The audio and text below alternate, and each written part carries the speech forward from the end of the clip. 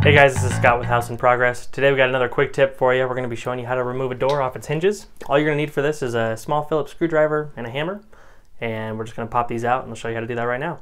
So this actual process is just about as easy as it seems. All we're doing is putting a screwdriver underneath the pin and we're going to be popping that pin out. In some cases the pin's probably really stuck, so we're going to have to use a hammer to just tap with the screwdriver so that it comes out smoothly. Might need a little WD-40, but overall that thing should just pop right out of the top. Then to remove the door, all we're doing is just opening it and just lifting away directly away from the hinges, setting it off to the side, and then when we're putting it back on, we're just making sure that those hinges line right back up to the hinges on the wall, and it should just pop on, and then we can just start sliding our pins right back into place. Those should just slide down. You could add a little bit of grease if you want. Some WD-40 wouldn't hurt. And that should be really just as straightforward as that. You might need to tap these back in if they are going in a little bit rough. And just like that, it's that easy. Thanks for watching. We'll see you next time.